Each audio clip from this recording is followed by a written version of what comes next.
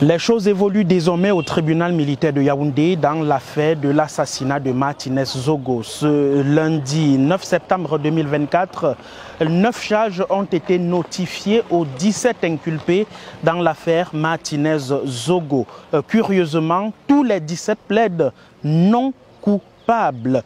Tous ont plaidé non coupables, ils ont été identifiés et les faits leur ont donc été notifiés. Il s'agit notamment de torture, d'assassinat, de complicité de torture en coercion, complicité d'arrestation et séquestration, cette fois-ci pour Bruno Bidjan, coercion d'assassinat, complicité de torture et violation de consignes, conspiration, torture, arrestation et séquestration, usurpation d'un titre. Voilà donc les 9 charges retenues contre les 17 inculpés. Il s'agit de 12 éléments de la Direction générale de la recherche extérieure, 2 journalistes, notamment Jean-Pierre Amougou Bellinga, dont une charge est retenue contre lui, notamment pour complicité de torture, et Bruno Bidjan.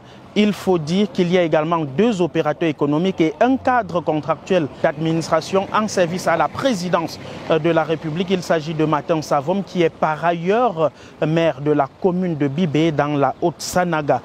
Tous plaident donc non coupables et avant que les faits ne soient notifiés aux différents prévenus, il y a eu des observations et des exceptions, notamment avec Maître Claude Assira, l'avocat de l'État du Cameroun, qui estimait que le tribunal militaire devrait donc se rétracter.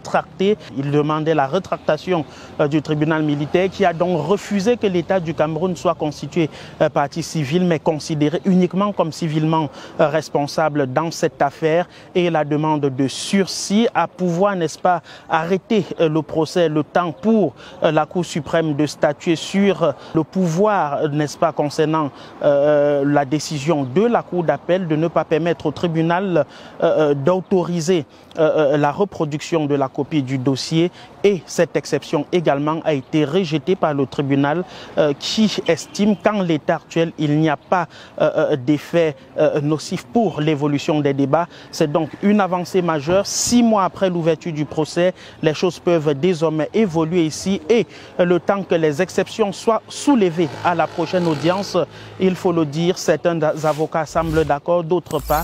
Et l'affaire a donc été renvoyée au 30 septembre 2024 pour continuation, cette fois-ci de relèvement des exceptions et l'ouverture des débats dans le fond.